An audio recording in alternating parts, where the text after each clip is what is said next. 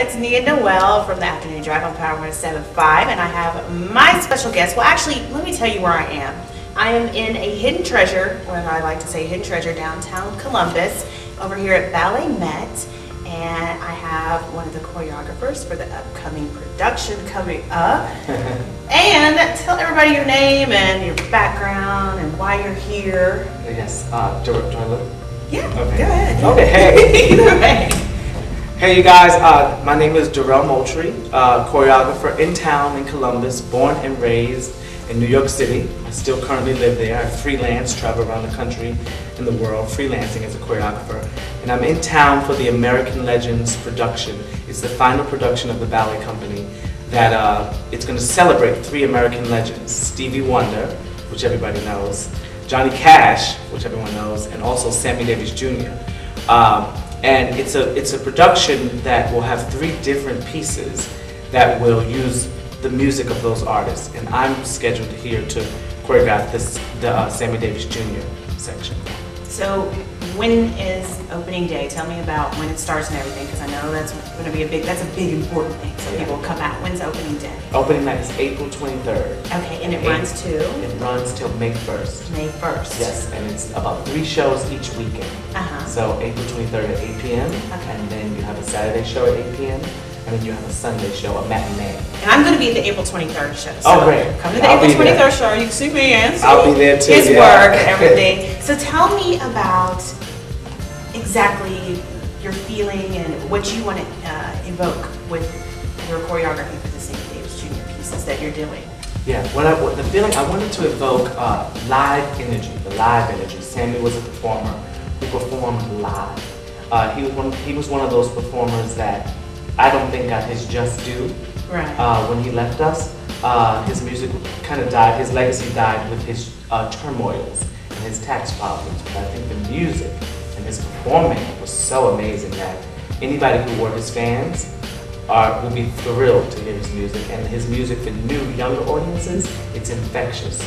So I went with Sammy because he was somebody who his music was untouchable. Right. And it also, like you said, the young people, they may know of him but not really know about him. Do you think that this would give them a whole new light with Sammy? A whole new light. I think it'll give them a whole new light with Sammy, and a whole new light with looking at how we view ballet. Okay. I'm born and raised in Harlem, and when usually when I come into a dance company, people see me and they don't think I'm going to do what I do. But I went to the Fame High School in New York. Okay. I graduated Juilliard, and I still teach in Harlem and throughout Harlem. And I think it's important for our audiences to change the way we view things. Today I had an African-American, we had an open rehearsal, an African-American mother came with her 2 kids and she saw it on the news. And she just said, this was amazing, I'm so glad I did this. And I was so happy to see her because I wanted to push the fact that we have to get out and expand our vision for ourselves and our children. Right. So I think something like ballet, you think like white tights, tutus, and people are running around, jumping around. Yeah, stale, more. Stale, yeah. So much more. There's so much more. And even the classics are not stale if you really go out and give them a chance. But a program like this, it helps introduce the audiences to ballet from a different angle. So how do you take Stevie Wonder and add ballet? It's amazing. That was going to be my next question. Yeah, you got to see it. And also, if you take Sammy Davis Jr., I'm bringing also a live tap dancer down who's going to work with the dancer. So there'll be tap dancing and ballet, contemporary ballet. Right. And it's more jazz too, so it's funkier, it's edgy, it has syncopation, it has groove to it. So it's hot. You know? So you've got like a modern twist. Yeah. But with the classics. A modern twist with still needing that classical technique to get through it. Yeah. So it makes it for a younger audience, they immediately say, I want to do that, because it's funkier. Right. So it's like taking ballet and twisting it, making it edgy and funky. So this is the time when audiences say, I think I want to see ballet someday, or I don't ever want to see it. This is when you go see it, so then you can see it from a whole different angle. And I don't think a lot of people realize that ballet is not just what they think it is. Not just the nutcracker. Not just the nutcracker. No, yeah. It can be just exciting and even more exciting and thrilling. Right. So, did you get to choose which Sammy songs you wanted to use? Oh yeah, that was the hard How part. did you come with your process? Yeah, I had to. When I picked Sammy, I had to start to go through his catalog and pick. I only have a half hour for my piece, so I had to pick songs that would add up to about a half hour. So I had to go through all of his songs, which was so hard because this man has so many songs. It's like picking your favorite artist, only a certain amount that you can pick. Right.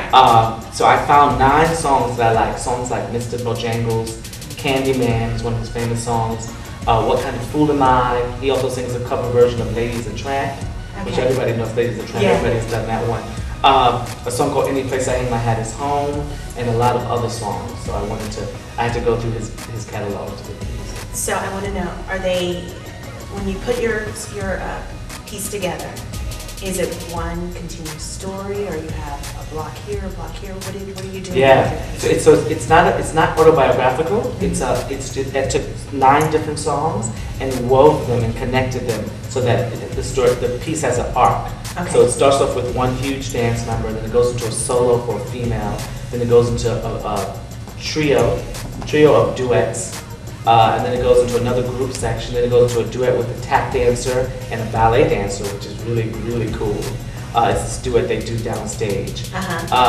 So it weaves, and the music tells its own story. Each music is its own life, each section. You've got almost like your own story within. The music tells the story. That's beautiful. I'm so excited. So how many dancers do you have in your piece? I have 10 dancers and 1 soloist, so altogether 11.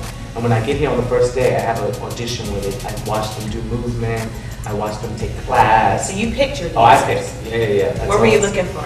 Looking for people who are not afraid to be open and crazy. People who won't follow the pack. People who are not afraid to move and just use their legs and jump high and just have a lot of energy and excitement. And I like personalities. Yeah. So there's a dancer who has on like a wild color, or their hair is a little twisted to the side. I like that dancer, the one who tries to look different.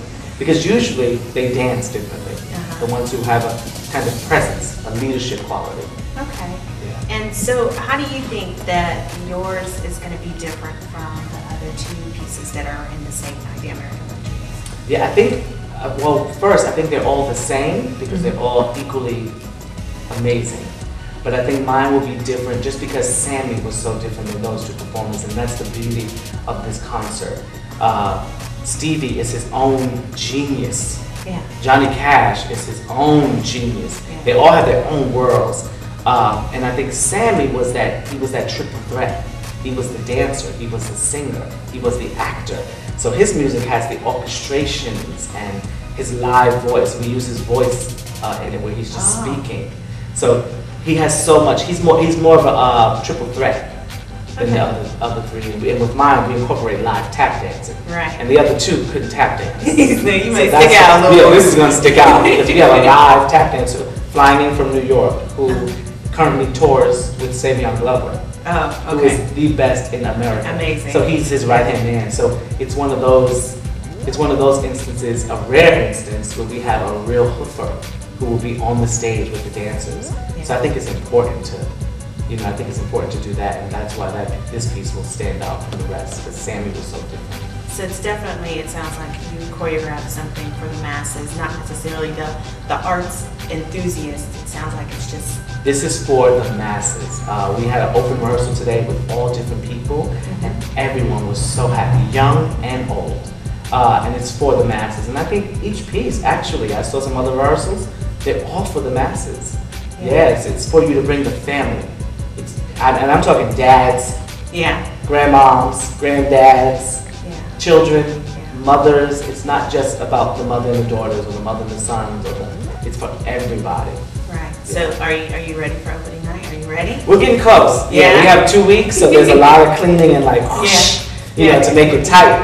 Crack that whip and make it tight and exciting. Yeah. You want to give the audience the best. Yeah. So now we're just in the phase of we got the vacuum and we're cleaning. We're making things tight. Yeah, we do a step together and I go like this and you go like that. It's like, no, you have to do like this with me so that me and you we're together. So now it's just the final stages of doing the cleaning. Okay. Well, I cannot wait. Opening night. on the 23rd of this month. Yes. 2 weeks away. 2 weeks. And, 2 weeks from yeah.